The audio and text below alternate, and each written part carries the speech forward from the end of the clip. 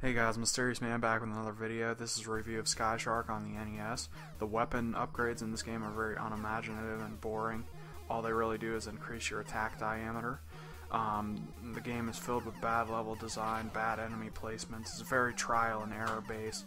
So in other words, the gameplay in this game isn't very good. There is one redeeming factor of the game, which would be the title screen music, and solely because of that, I would give the game a 10 out of 10. Thanks for watching.